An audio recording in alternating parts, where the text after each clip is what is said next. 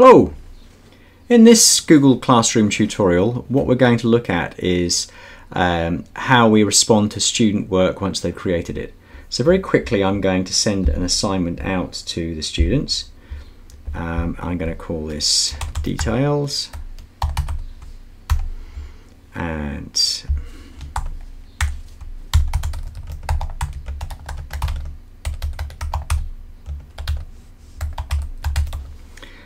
I'm going to take this from my Google Drive, and it's my most recent thing I've created called details, so I can click on recent, click on that, click on add, and it's going to go to all students.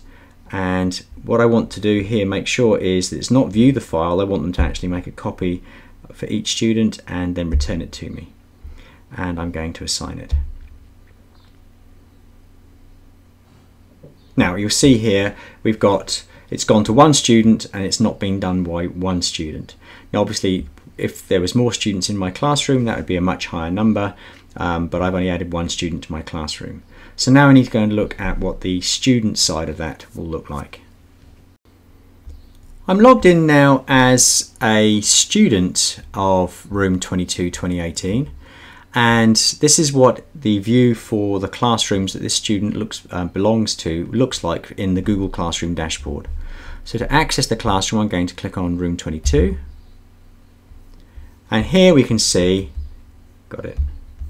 Here we can see a task on the stream has been sent to me, and I want to open the task. So I'm going to click on Open.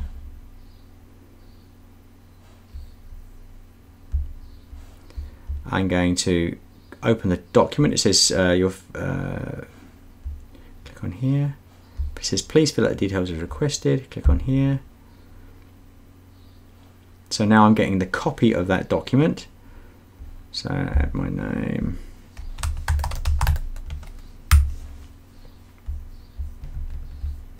Right, I've done my task. So now what I can do here now is I can add some content to support my work, but because I've been sent this document straight away, I've just written straight into it, and now I can click turn it in. Yep, HowX student details, but maybe I should have changed my name here so the teacher can see who's done that. So my instructions as a teacher should have said let's make sure we change the names on here.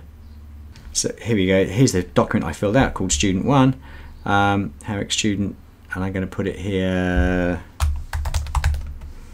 So now the teacher, when they go through it, can actually see what that looks like. Click, close that, come back to here. Now I can turn it in. Yep, turn in. And you can see it's changed from Student 1, how it's done. So I've got proof that I've sent it in, okay, and now we're going to go back and see what that looks like from a teacher point of view. So now I'm back in my dashboard as the teacher of the classroom, Room 22 2018, and I want to go and see what has happened to that task. So I'm going to click on Room 22 over here. There, now we can see that the ratio we looked at before was 1 not done and 0 done. And now that the one student has sent that back, I can click on the done, go into here, and now we can see that HowX student has done the task for me. And we can sort by first name, last name. We can sort by done. Yep, they're all there, so we can see. So now I can add a grade if I wanted to. Make it ungraded. Yeah, doesn't have to have a grade, but you can grade them if you wanted to, give them a grade in here. But what I like to do is actually go and look at the work. So here's Student 1's content, there it is there. And now of course what I can do is that I can add my own comment. So I can highlight the work that I want to highlight, add a comment, click comment. Obviously that's not a very meaty comment, but you can actually go into the documents themselves and provide some feedback to the students relevant to the pieces of work that you're talking about. And so close this, we now know that we've given these students some feedback.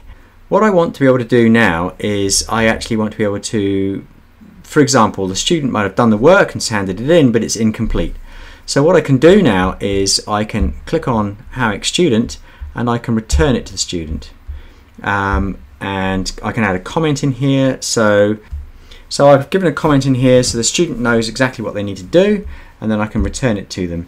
And so what will happen here now, as you can see, is it's been marked, but it's not complete, but it's been returned.